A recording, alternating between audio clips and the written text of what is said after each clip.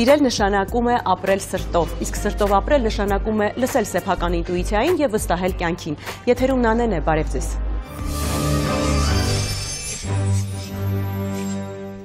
Բարձրաճաշակ խոհարարը նա է, ով կարողանում է յուրաքանչյուր ուտեստի մեջ ստանալ համերի կատարյալ ներդաշնակություն։ Seasons ռեստորանի շեֆ խոհարար Հայկ Վեշտորտը գերազանց է իրականացնում իր այս առաքելությունը, ինչում մենք ևս մեկ անգամ կհամոզվենք։ Ողջույն Հայկ։ Привет, Нар. Ինչ ենք այսօր պատրաստելու։ Сегодня будем готовить очень легкое блюдо. Микс салата с авокадо, пастрами, фасолью, брокколи и авокадо.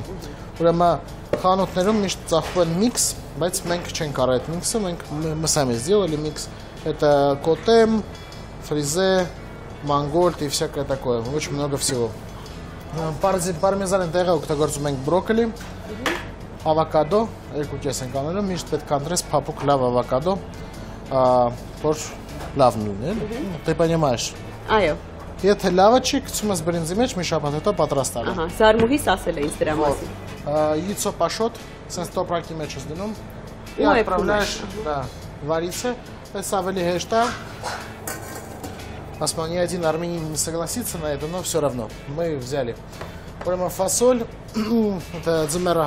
ամառը հավաքել ենք, շոկերով սառացնում ենք ու целый год у нас թարմ фасоль։ Թարմ, այո, վիճակում է։ Ну, что, поехали. Оливковое масло. У фасоля дնում ենք ստեղ։ Пока фасоль там, через 3 минуты достаем яйцо пашот. Оставляем его. Да, можно еще одну минуту. Оставляем. Հիմա դու կտրում ես սենց հավասար ավոկադոն։ Այս դանակով։ Да, սենց հավասար просто բաց իրան, ուղղակի։ Օգտագործում ենք пастрами, это говяжья грудинка, она неделю готовится, դրա համար կարելի առնել любой копченая индейка, ամեն ինչ որ հնարավոր։ Смотри, на, պես։ Вот так делаешь. Все. Или сենց չես անում։ Ուրեմն жарится фасоль։ Օգտագործել ենք սամեթի մայոնез։ Я уже рассказал, как это делается.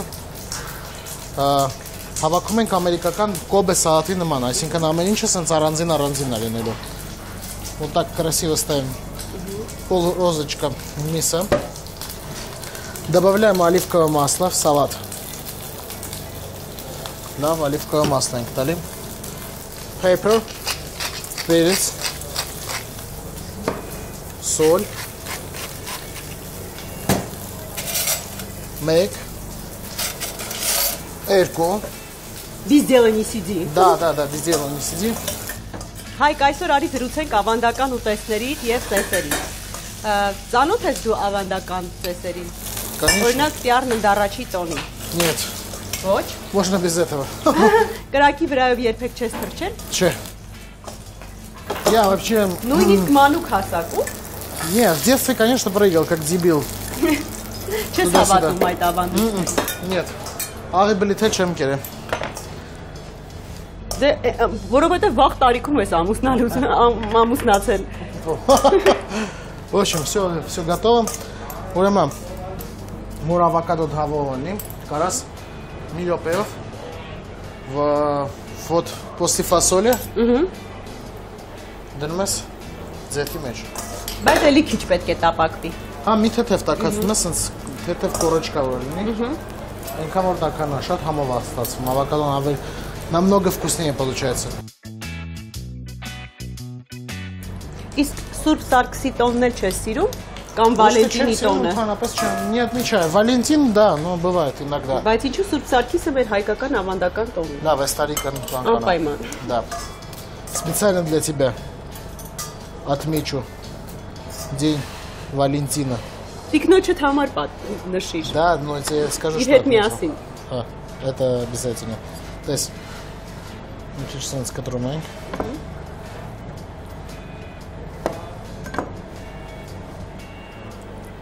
Կեղևազատում ես։ Да, կեղևազատում եմ։ Տեսնում ես քիչ-քիչ լավ հայերեն ես։ Какой учитель։ Տես, հենց կեղևազատում ես։ Вот так։ Կեղևազատում։ И закեղևազատում։ Вот так։ Вот так делаешь. Можно и ножом сделать это, но я за органику сегодня.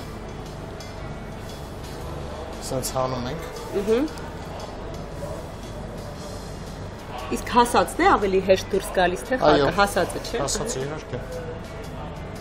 Вот так делаем, Соня. Բայց օրինակ, եթե մենք մի քանի օր հետո պետք է պատրաստենք ուտեստը, ավոկադոն պետք է խակ վիճակում գնենք։ Չէ, կարանք չէ խակ վիճակում դնենք։ Ինքը միևնույն է մի քանի օր էսպես կմնա։ Да, չէ, սենց կսերանա մի ժամից։ Չէ, փակ վիճակում, այսինքն ոչ գեղեվազատված։ Не понимаю. Просто թողմնա դու всё. Не забудь про него. Կամ մի արեք, մի գնեք ընդհանրապես։ Մի քիչ перец, соль. Այստեղ ես դնում։ Լցնում ենք հատուկ սոուս մեջը։ Սա էլ ես ոնց եմ ուտելու։ Гранат это наша раба, оливковое масло ու սորական ձեթ։ Ամեն ինչից 35 գրամ։ Խփում ես, դառնում ես սոուս, բայց ոչ մեկին չպատմում ես հանգարց։ Это секретный соус у нас. Тես,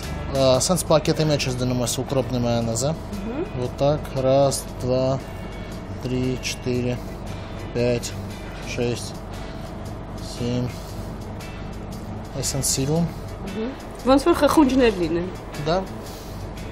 Սիրուն այսինքն անում ես, ինչ սիրուն աստած։ Օրինակ մսի վրա որ դնես գեղեցիկ կստացվի։ Չէ։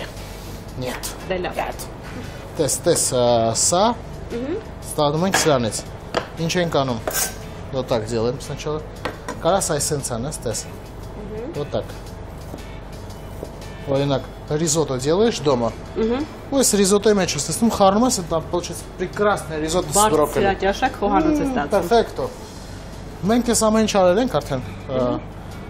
Пармезан տեղը սենց ցանում ես ստեղ։ Ты скажешь, а где еще один ингредиент? Որովհետև ստեղ բաց է։ Այո։ Яйцо пашот, яйцо пашот, ашота хотел сказать. Яйцо пашот. Ուրեմն այս ավոկադոյը դանակը վերցնում եմ։ Это ավելի հեշտ է սարքել, սենց քանց թե տանը, սենց խառնել, բան անել։ 3 րոպեով ցելոֆանի մեջ ես գցում просто и всё готово. Вот смотри, какое красивое яйцо пашот. Այո։ Никаких изъянов. Ես Прекрасно. երբեք չէի տեսել, որ կարելի է տոպրակի մեջ խաշել այն։ Всё, տեսար կարաս անես։ Проще. 100 раз. Տես։ Ահա։ Պատրաստ է։ Դնում ենք այստեղ։ Եվ իհարկե наша прекрасная летняя фасоль. Այստեղ ես դնում ու դառնում է инстаграмный салат. Лерив инстаграмный салат, вот, пожалуйста. Но я всегда добавляю немножко трюфеля сюда, потому что я не могу. Яйцо и трюфель это one love. Вот так. Все готово, пожалуйста. Վերջ։ Да. Հայկ արագ որակով, հետաքրքիր, գեղեցիկ գունային համադրությամբ։ Իսկ մեր սիրելի հեռուստադիտողներին կոչ եմ անում դիտել Բաղադրատոմսը հեռուստաէկրաններին եւ պատրաստել, որովհետեւ բավականին արագ պատրաստվող աղցան է։ Իսկ մեզ բարի աղբուշակ։ Bon appétit. Ավոկադոյով եւ պաստրամիով աղցան։ 250 գրամ պաստրամի, 1 հատ ավոկադո, 60 գրամ կանաչ լոբի, 1 հատ ձու, 40 գրամ նռան դրեսինգ, 40 գրամ սամիթի մայոնեզ, 150 գրամ սալատ միքս։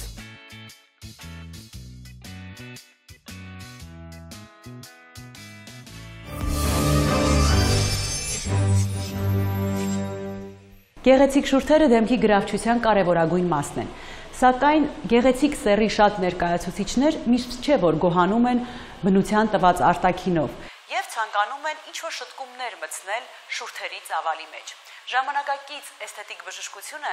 թույլ է տալիս իրականացնել այդ փոփոխությունները, բնականին հնարավորինս մոտ արդյունքներով։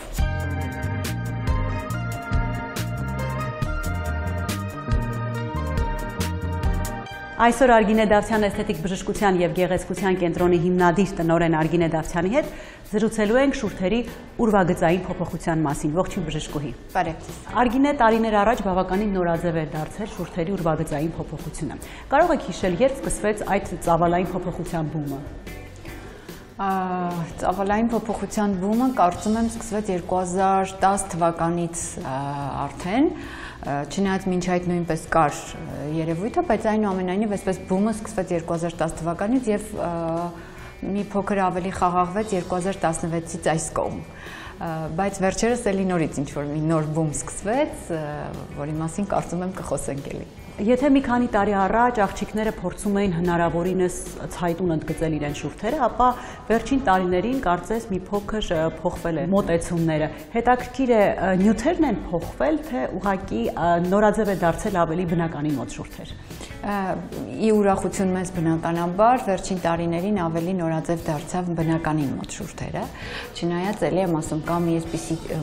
մարդկանց մի խումբ, կանանց մի խումբ, ովքեր ում մոտ շրթունքների ծավալի փոփոխությունը դա հոգեբանական վիճակ է,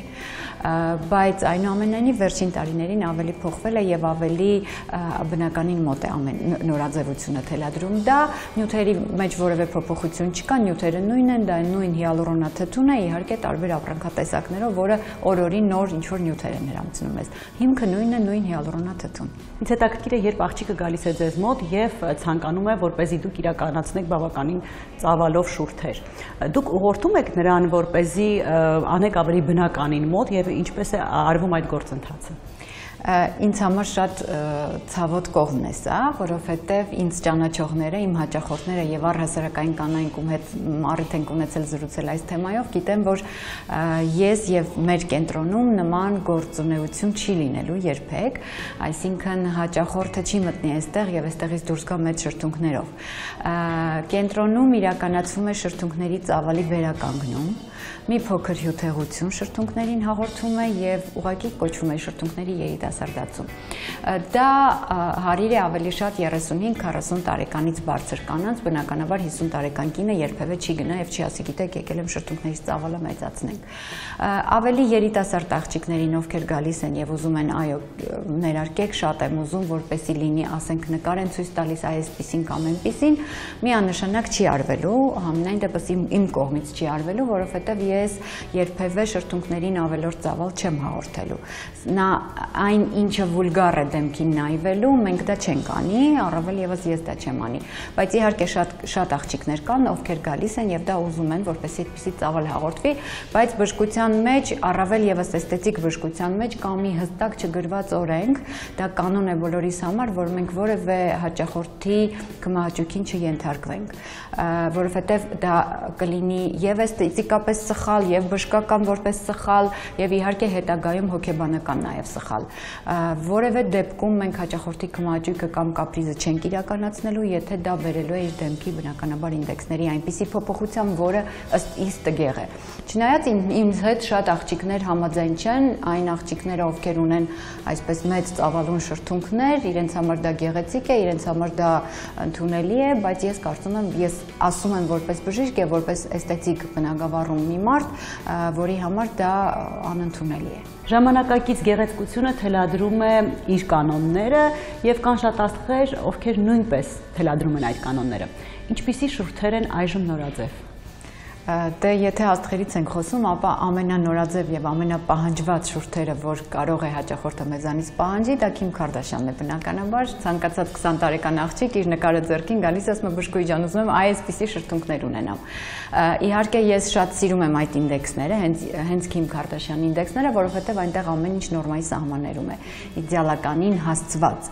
Եվ ես շատ կուզենամ, որ մեր բոլոր աստղերը եւ իհարկե այն բոլոր աղջիկները, հաճախորդները, ովքեր ուզում են որևէ ծավալային ձևափոխություն անեն իրենց դեմքի վրա, իհարկե նմանություն ունենան դեպի այդ բնականին մոտին լինի։ Հիմա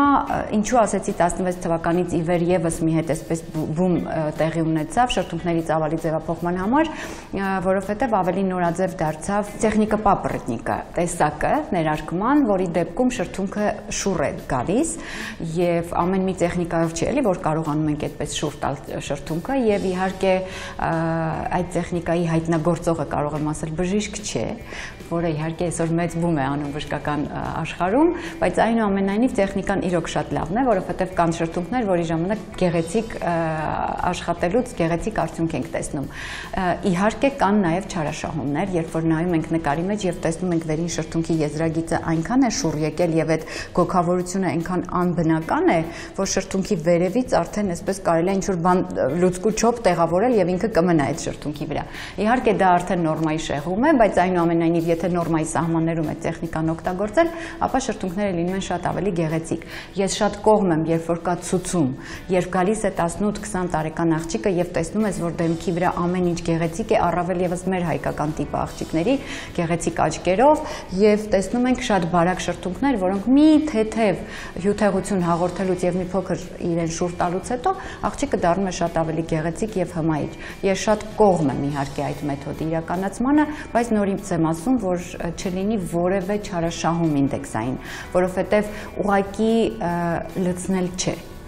Այսօր այլևս մենք չենք աշխատում զուտ լցնելով, դա կլինի նույն այտոսկրերի շրջանը, դա կլինի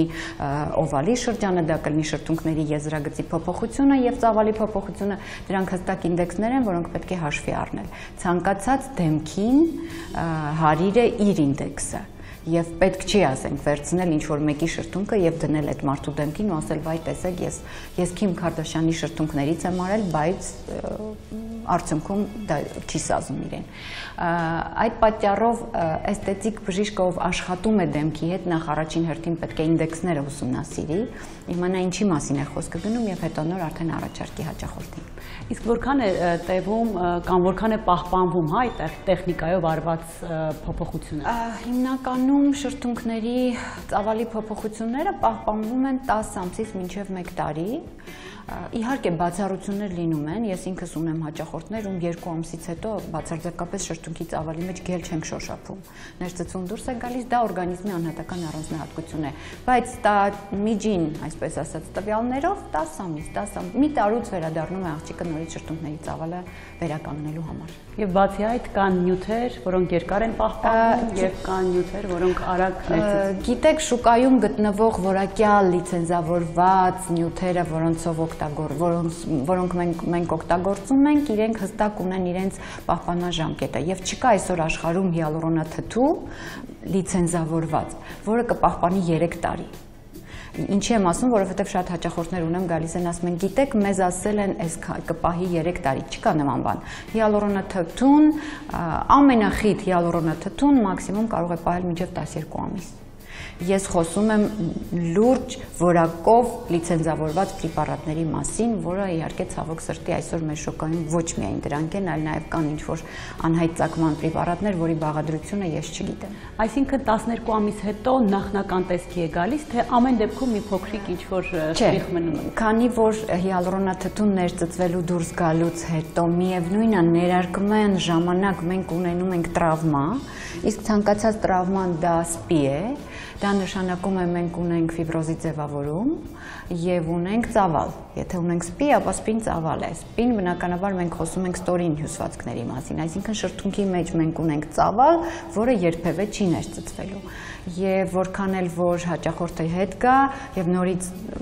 մենք համեմատենք իր ամենաառաջի նկարը եւ 1 տարին հետո, բնականաբար ինքը մի փոքր ավելի ծավալ ունի։ Իսկ այժմ ձեր հաճախորդները հաճախ են դիմում շուրթերի ուրվագծային շտկման հարցով։ Բնականաբար կենտրոն շատ են դիմում երիտասարդ աղջիկներ շրթունքների շտկման համար, անձամբ ես, քանի որ աշխատում եմ ավելի տարիքային խմբի հետ կանանց, բնականաբար ինձ մոտ շրթունքների ձևափոխումը իրականացվում է ոչ միայն այսպես մոնոտերապիա, որպես այդպեսին եկավ, շրթունքները լցրեցի եւ գնաց։ Ինձ մոտ կոնկրետ տեղի է ունենում ամբողջ դեմքի ինդեքսների փոփոխություն եւ վերականգնում։ Այսինքն ես ինչու նշեցի շրթունքների երիտասարդացում, չէ՞ որ տարիների ընթացքում բոլոր կանայք 30-ից հետո կնկատեն, որ շրթունքները ծավալով փոքրանում են, շրթունքի եզրագիծը այլևս առաջվա նման այսպես հարթ չէ, այլ կան մանր կնճիռներ եւ ավելի այսպես նույնիսկ հաճախորդներս գալիս են ասում են բժշկուհի ջան, ախր մի տեսակ թսկել են շրթունքները։ Բոլորի մոտ դա բնականաբար տեղի է ունենում եւ դեմքի հյուսված տարբեր մասերի հյուսվածքների եւ իհարկե շրթունքների վրա։ Այդ պատճառով իմ մոտեցումը այլ է, ես երիտասարդացնում եմ։ Մենք տալիս ենք ծավալ, մենք վերականգնում ենք այն ծավալը, որը մարդը ունեցել է նախկինում եւ ինքը նայելով հայելու մեջ ասում է վայ, կարծես 15 տարի առաջվա շրթունքներս լինի կամ այտոսկրերս։ Իհարկե երիտասարդ աղջիկներ շատ ունենք, որոնք գալիս են դե որևէ բան չկա փոխելու կամ երիտասարդացնելու կարիք չունենք, այդ դեպքում բնականաբար անդրադառնում ենք միայն շրթունքների ծավալին։ Իսկ որ տարիքն է համարվում թույլատրելի այդ միջամտության համար։ Իրականում 16-17 տարեկանից հետո արդեն կարելի է միջամտությունը իրականացնել, եթե կա շատ խիստ ցուցումներ։ Առհասարակ գալիս են 20 տարեկանից հետո։ Ինձ հետաքրքիր է, իսկ կա առավելագույն տարիք այս պրոցեդուրայի համար։ Առավելագույն տարիք այս պրոցեդուրայի համար դա հաճախորդի ցանկությունն է երիտասարդ մնալ։ Շուրթերի ծավալի փոփոխությունից հետո որքան է տևում վերականգնողական շրջանը։ Դա խիստ անհատական է, թե կախված նյութի տեսակից եւ որակից։ Իհարկե նյութի տեսակը այս դեպքում շատ կարևոր է, որովհետև եթե մենք աշխատում ենք ելի եմ ասում ավելի ծավալ հաղորդող նյութերով, բնականաբար այտուցի շրջանը մի փոքր ավելի երկար է տևում, բայց միջին հաշվով այտուցված շրթունքները կլինեն մոտ 3 օր։ Երբ որ հաճախորդը հաջորդ օրը ինձ զանգում է այսպես պանիկայի մեջ, բժշկուհի ջան, շրթունքներս ուռել են, այսպես պիտի մնա, երրորդ օրը արդեն հանգիստ ամեն ինչ նորմալ է։ Վերջնական տեսքը տեսնում ենք 2 շաբաթ հետո, որովհետև հիալուրոնաթթուն ջուր հավաքելու հատկություն ունի, այտուցը իջնում է, սկսվում է հիդրոֆիլ այդ շրջանը, երբ որ ինքը պիտի ջուրը հավաքի եւ արդեն հանգիստ մնա։ 2 շաբաթից հետո վերջնական կտեսնենք արդյունքը։ Եթե այտուցի շրջանը երկարում է, եթե մենք 3-4 օրը չենք տեսնում լավացում, այլ ունենք ընդհակառակ այտուցը պահպանում է եւ երկարում է, ապա այստեղ կա նյութի նկատմամբ անհատական անտանելիություն, բնականաբար ալերգիկ ռեակցիաներ կամ միգուցե ոչ ասեպտիկ պայմաններում ներարկվելու պատճառով ունենք բորբոքային երևույթներ, այս դեպքում անհապաղ պետք է դիմել բժշկին եւ պետք է հեռացվի գելը։ Իսկ հաճախ է ձեր պրակտիկայում նման դեպք պատահում։ Հիալուրոնաթթվի անհատական անտանելիության դեպք չենք ունեցել եւ առհասարակ գրականության մեջ այն լինում է շատ հազվադեպ, բորբոքային երևույթներ նույնպես չենք ունեցել, ես ունեցել եմ բարդություններ այլ տեղից եկած, այլ քաղաքից եկած եւ բնականաբար ես կարծում եմ ցանկացած բժիշկ իր աշխատանքային պրակտիկայում բարդություններ պետք է ունենա, եթե դա աշխատող բժիշկ է։ Շնորհակալություն Արգինե, աղջիկների համար այս անհրաժեշտ թեման լուսաբանելու համար, կհանդիպենք հաջորդ շաբաթ։ Շնորհակալություն, սիրո։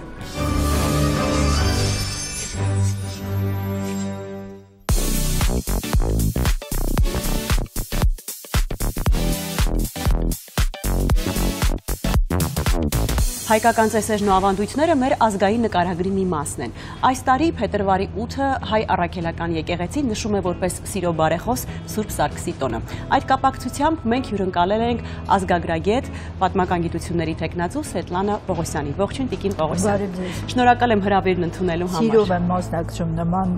շատ ուսանելի հաղորդումներին։ Սուրբ Սարգիսը երիտասարդների ամենասիրելի սրբերից է, որովհետև այն կապվում է սիրահարների եւ սիրո հետ։ Կխնդրեի մի փոքր պատմական ակնարկ անեիք։ Ինչպես առաջացավ այս տոնը։ Ընդհանրապես ոչ միայն երիտասարդների, այլ ավանդութային հասարակությունում եւ ավելի վաղ շրջանում շատ սիրված, սրբադասված զորաբարներից էր Սարգիսը եւ պատմություններ, ավանդապատումներ կան եւ շնորհալին է նրա վարքագրությունը ներկայացնում։ Հայտնի է, որ 361 թվականին իր կատարած այդ հերոսությունների արդյունքում հայտնվելով պարսկական միջավայրում նա հունվարի 31-ի նահատակվում է։ Հայտնի է որպես բոլոր կարիքավորների հարեհաս,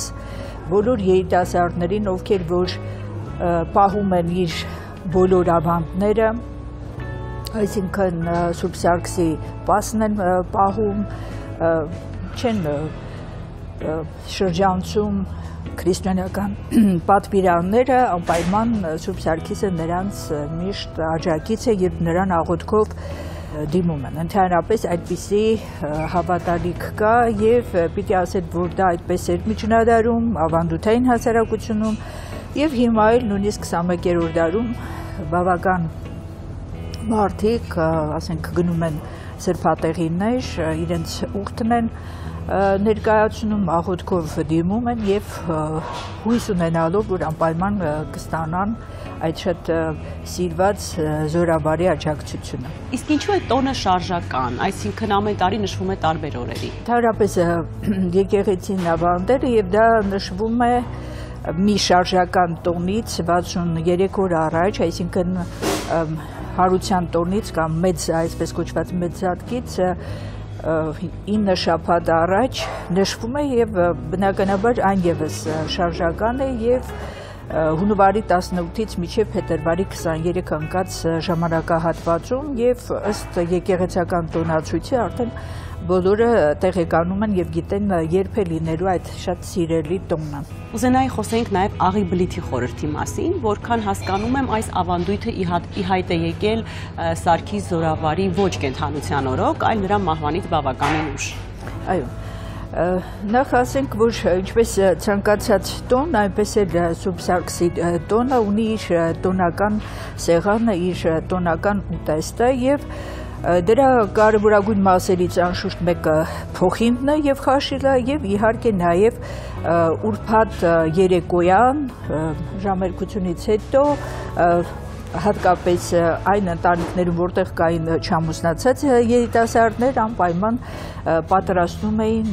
աղի բլիթ եւ այդպիսի հավատք կար, որ անպայման աղի բլիթը ուտելուց հետո գիշերով երազում Սուրբ Սարգսի աջակցությամբ իրենք կտեսնեն իրենց ապագա կնոջը կամ ասենք կողակցին ամուսնուն։ Եվ նույնիսկ հավատք կար, որ նախ ասեմ, որ պարտադիր այդ աղի բլիթները պետք է պատրաստեն տան մեծերը, ինչու՞ չէ հիմա նաև երիտասարդները, որտեղ հավատք կար, որ եթե դա պատրաստում է շատ հաջողված, կայացած, բազմազավակ կին, ապա նա իր այդ բարեբեր ուժը փոխանցում է երիտասարդներին։ Հիմա չգիտեք ինչու մի մտայնություն կա, որ դա պետք է այրիկինը պատրաստի, բայց պիտի ասել, որ դա իրականում այդպես չէ, որովհետև ավանդութային հասարակությունում միշտ ցանկանում էին, որ այդպիսի կարևորագույն անցումային փուլերին մասնակցեն մարդիկ կանայք, որոնք իրականում որպես կին հաջողել են, այսինքն ունեն լավ ընտանիք, լավ ամուսին եւ բազմաթիվ երեխաներ։ Հարցս երևեք թե մի փոքր զավեշտալի կթվա, բայց այնուամենայնիվ Սուրբ Սարգսի տոնը սովորաբար կապում են չամուսնացած երիտասարդ աղջիկների եւ տղաների հետ։ Իսկ կարող է կինը, ով երիտասարդ տարիքում այրացել է կամ ամուսնալուծվել է, նույնպես նախորդ օրը ճաշակի այդ աղի բլիթը եւ այսպիսով սպասի իր հաջորդ ընտրյալին։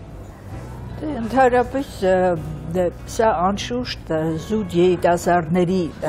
վերաբերում չամուսնացած, բայց նրանք ովքեր որ ցանկանում են ամուսնանալ դարձյալ մեկ անգամ այդ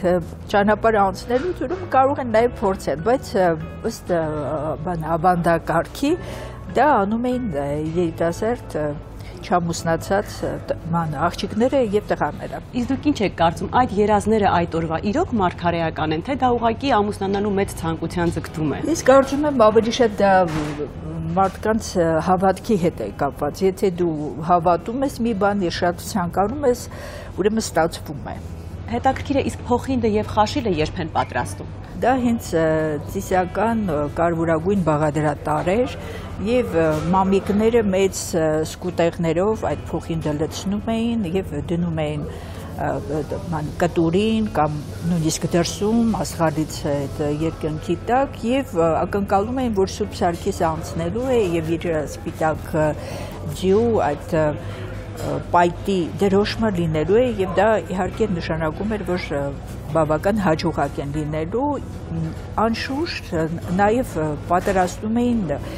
փոխինդի գնդիկներ, դա դարձյալ նույն այլուրն է, որը շաղախում էին